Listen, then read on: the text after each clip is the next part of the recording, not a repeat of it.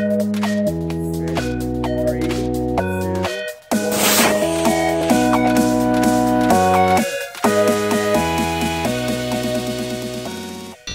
guys, it's Cardella from Cardella.tk. Thanks for tuning into this video. Today I have my 3D Robotics Iris Plus, and I've slapped a GoPro on a gimbal, and I'm showing you how you can overlay flight log data on top of the video.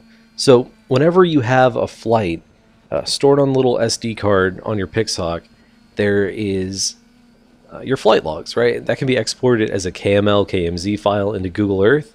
Or it can be played back right within Mission Planner. You can tell the altitude, the speed, the heading, that sort of stuff, complete with GPS coordinates, right? So what does that mean for you? Well, some of this data is actually transmitted to your little radio and your base station. So if you're flying based off your phone with the Tower app, your phone's going to be recording some of this data too. So if you crash your drone, you'll be able to go find it after it's been crashed, which would be pretty sweet because these things are, you know, reasonably expensive. Other things that can mean, if you do have a crash, you can go in and check the data to figure out what happened, why it did crash. Is it a busted failsafe setting? Is it a power failure, something like that?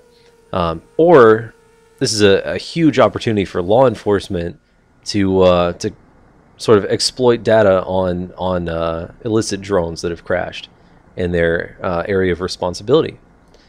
So some of the video in here was shot in slow motion by my dad. He was trying to get the actual landing where the Iris Plus touches down, but he didn't quite get it. But good try.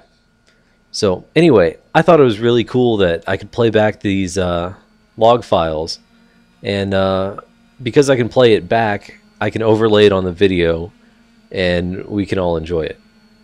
So at the time of this recording, I unfortunately did not have the gimbal working quite right. You can see right here that it's slightly off tilt, and I can't control the pitch either. So that'll be a little bit more playing around in Mission Planner.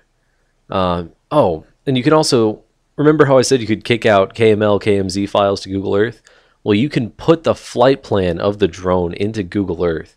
So as I'm rotating this around, that describes the flight plan, the flight I just did. So once again, it's a real easy and quick way to visually describe the flight you just took. Once again, this is with a Pixhawk flight controller. You may be able to do this with the newer DJI models. I don't have a new DJI drone because I make a point of not buying pre-made drones as often as possible. So, well, thank you so much for watching my channel, for watching this video. Let me know what you think. Let me know if there's anything else you would like to see, and hopefully I can shed some light on that, or we can begin a dialogue about it. So go ahead and drop a comment if you have any suggestions like that. If you feel so inclined to add a like or subscribe to my channel, I would really appreciate it. All right, guys, thanks. Have a great day.